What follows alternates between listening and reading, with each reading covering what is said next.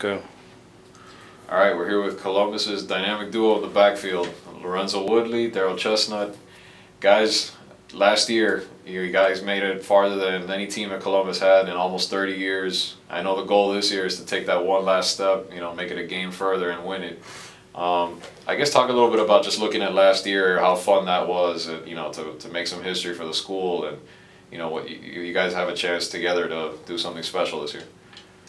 We worked hard in that off season last year, and we strive every game after game to make it to that point in the playoffs, and unfortunately we made it further than the school has ever made it in history. So that was a big accomplishment for us last year, but now the goal for this year is to make it one step ahead, and that's to the state championship, and not just to make it, to win it as well. You got a pretty complete team last year. What do you think was missing right there at the end when you guys got beat by Miramar? We didn't finish. We came up strong. We fought, but we just didn't finish. We finished this year. We'll be better. What I guess when going and talking about that, like, what regret did you have after the game? Maybe something you saw later when you guys went back and saw the game. Maybe something you could have done differently. I had no regrets due to the fact that we played as one unit. We played as a team. We played as a whole. We gave it all we had. And Miramar was a better team at that point. But we just trying to work hard this off season to make it better next season. Well, why can't this Columbus team better last year and become a state champion this year? Why do you feel that's happening? Because I feel that if we're good enough to make it to the regional finals, we're good enough to make it to the state finals, which is only one game away. So without a doubt, I don't have a doubt in my mind that we can make it to the state championship. Now last year, I know one thing was a crowded backfield because it was you guys and you had Brandon Radcliffe too, and carries had to be split here and there to make sure they could utilize all three of you. But now the two of you back there, there's probably going to be more carries to dish out to both of you, I'm assuming. Can you talk a little about how it's a little different this year? Well, we grew up playing Pop 1 football together, and we grew up sharing carries with each other. So, without doubt in my mind, we don't have time. We don't have a problem sharing the load together. Yeah. Talk a little bit about that. I mean, you guys grew up together. I mean, when did you guys meet? I started playing football later. I was like, I want to say I was 8 or 9. And Lorenzo was a running back to compete with him at Coconut Grove. So we started having that bond. His dad he's a great dad. He's like my dad too. He taught me how to play running back when I first came out there. Me and Lorenzo had a bond ever since that day. Your dad played football like collegiately or professionally? Yeah, he played football at the University of Pittsburgh. Okay. What was his name? Lorenzo Woodley. Lorenzo Woodley Sr.? Junior. Junior. Okay. Yeah. Okay. We'll talk a little bit about then when you guys met. Were you on the same team right away when you were kids? I played offensive lineman at first. So you were O-line? Yeah, I was pulling for him. Okay. I played offensive lineman, tight end, and then defense end. I was pulling for him. I was blocking for him. I was doing everything for him until one day we played against Liberty City, and I finally got my opportunity to show what I could do, and I showcased my skills. And me and him just had a bond. It came out of nowhere. Him and Amari Cooper, it just came out of nowhere. Okay, so you guys all played on the same. Yeah, it just came out of nowhere. That must have been a great backfield and a very great team overall.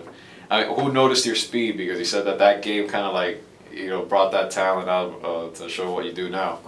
Who noticed my speed first had to be my uncle.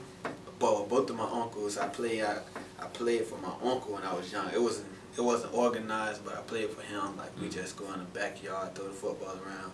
And then I went to a daycare called the Barnyard. My other uncle, he was the counselor, and he taught me how to run the ball as well too. So they all noticed my speed. Okay. And for you growing up, when did you sort of start to become the player you are today, Lorenzo? Well, when I was 6 years old, I wasn't playing football yet. But my dad, he was taking me in the backyard, teaching me running back drills, doing workouts with me, and I didn't want to do it because it was too hot and I was crying, I didn't want to do it. But he made me do it, and it worked out. He taught me how to run the ball. He taught me how to be a running back. So when I turned 7, that's when I started playing for Coconut Grove Optimist team. And I did pretty good. I wasn't starting. It was 2 other running backs, just like I was last year. But I did pretty good for my first year, and I think he taught me well all the way up to this point, and he's still teaching me today. So that's a good thing. Did you also, that whole experience kind of like you said, teach you kind of like the part of not the skill of the game, but like the hard work it takes to break through and kind of, you know, make your own mark kind of thing, you know, at that point? Yeah, it did, because you know, if you know, you got to work hard everywhere you go. So, you know, even in college, no matter how good you is, so you know what he teach me is to never stop working, no matter how good I'm doing, just to keep working to stay on the top.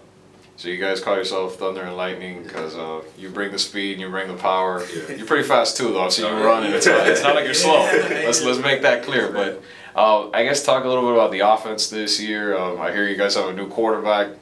You know, it's got some good potential. He hasn't played yet in Miami, but there's a buzz about him having a big arm. You know, can you tell us a little bit about it? That's true. He's only 15. Right. He's about 6'2", 230 pounds, but he has an arm. We have some threats. We obviously have Jesus Wilson, who lines up in the slot. We have another running back, Austin Armstrong. We have a lot of people that I feel like it's going to be key to our offense this year. And our quarterback is one of them.